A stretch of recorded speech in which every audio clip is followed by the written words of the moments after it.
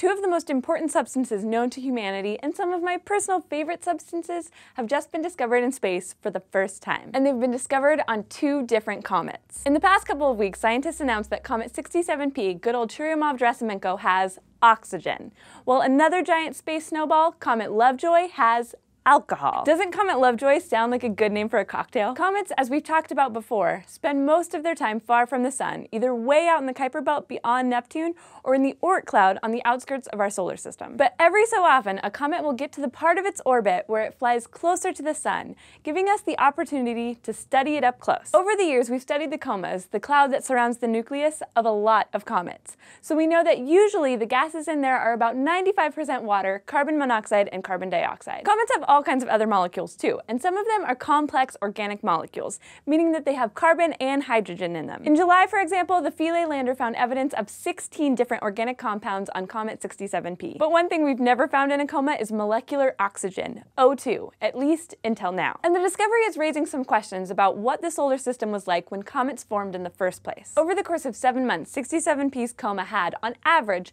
3.8% as much oxygen as it had water vapor. From September 2014 until March 2015, Rosetta orbited the comet, taking measurements at different parts of the coma, which had different concentrations of gases. To figure out where the oxygen was coming from, the researchers compared its concentration in those different places to other compounds like carbon monoxide, nitrogen, and water vapor. They found that the changes in oxygen's concentration generally corresponded to changes in water vapor, meaning that as the comet formed, those two substances were probably incorporated into the nucleus together. But if that's the case, which it seems to be, then the scientists are stumped, because none of the models for comet formation say that there was any O2 that could have been captured by a comet. So it's weird. But that's why we keep studying comets. They help us discover what the solar system used to be like. And in this case, 67P seems to be telling us that we have some rethinking to do. Of course, 67P isn't the only comet that's brushed by Earth lately. Comet Lovejoy passed closest to Earth back in January, and while we didn't send any probes out to meet it, scientists were carefully observing it. Using a radio telescope in Spain, an international group of astronomers analyzed the microwave radiation coming from the comet. Because when molecules in the comet absorb energy from the sun, they emit radiation at specific frequencies. And when the researchers mapped Comet Lovejoy's data into the known frequencies for certain molecules,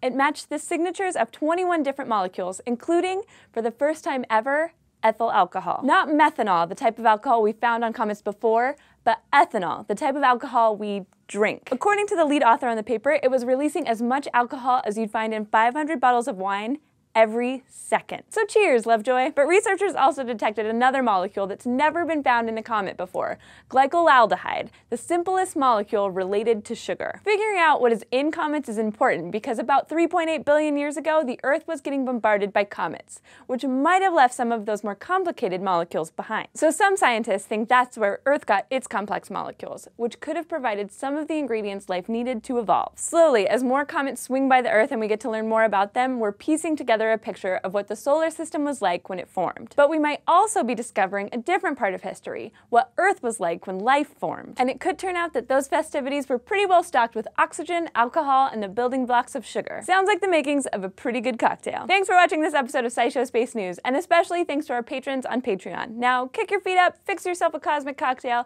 and go to youtube.com/SciShowSpace and subscribe.